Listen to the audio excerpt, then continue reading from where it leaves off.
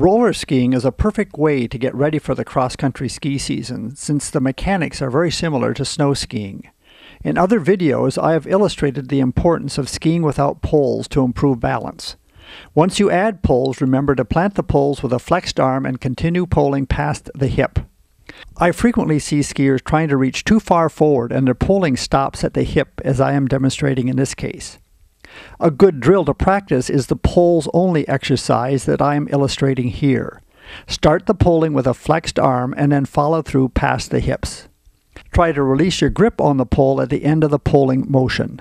Another common error that I see are skiers that lift their rear ski too early, as I am showing in this demonstration.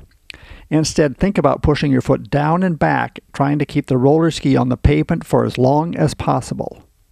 This will make your skiing much stronger and more dynamic.